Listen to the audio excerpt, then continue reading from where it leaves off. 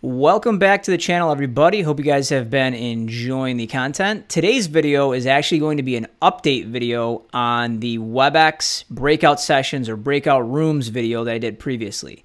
So if you're looking for that 101 tutorial on how to use it, how to get into them, how to create them, I'm going to link to that video. What today's video is going to be about is an update to that.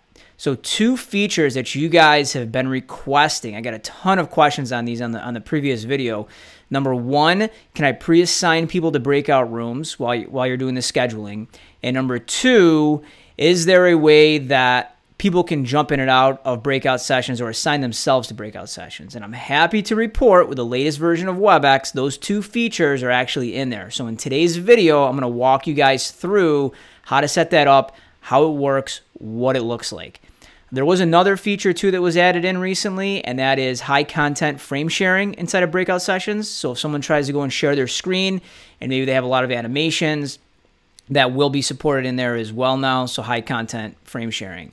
So let's go to the computer and let's show you guys how to do these two features. So the first one we're going to look at is how to pre-assign users to individual breakout rooms. And to do this, you're going to want to go to the Webex web scheduler. You can't do this from Outlook Productivity Tools, so you're going to have to go down to the web page to do it. When you're here, you're going to go ahead and you're going to click on Schedule.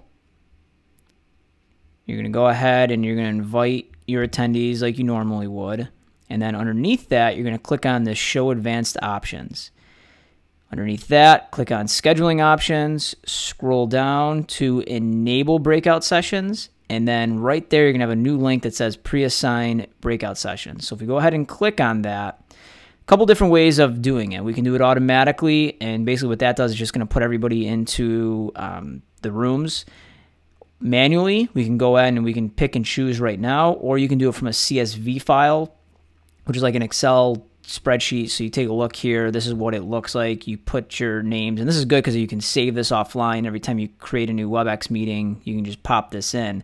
But basically what you would do is you would put the session name there and then the email addresses of the people that would be going into it. If it's going to be kind of a one-off thing or something you're not going to be doing all the time, then you can do this manually. You can say, yep, I want 3 rooms. We're going to set this up manually. Let's go ahead and create. And then right here, you can see all the users that I invited. And I'm going to say, this user 1 here goes to, and I can assign it to breakout session 1.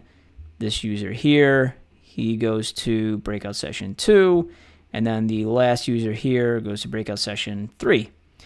Then I can come in over to the top here if I wanted to, and I can go ahead and I can rename this to whatever I want. If we're working on different math problems, maybe I call it problem 1, problem 2, problem 3.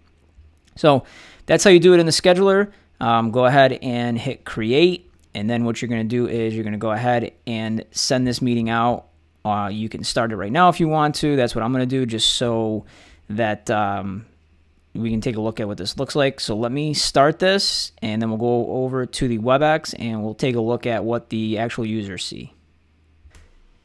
Okay, so we're in our Webex meeting now. You've got myself and 3 other people that joined me today. If I take a look at the participant panel, I can see here's the people that I invited. And if I go to breakout sessions, we can see now that I assigned these people, again, this was based off of their email addresses, to each one of these breakout rooms. So now they are in their breakout rooms. And then, guys, here's feature number 2. So if you click this More button next to breakout sessions, you can say, let anyone join any session. So if I go ahead and I enable that, you can see now that it's grayed out. I guess that means it's enabled. Now when we go ahead and start this breakout session, everyone's going to be thrown into their appropriate breakout session, but at the same time, now they can move between the breakout sessions. So let's go ahead, click Start Breakout Session, and as the host, same features, functions, I can go ahead and I can join every breakout session, but let's go over to one of the participants, take a look at what their breakout session looks like, and then show how they can move to different breakout sessions as well.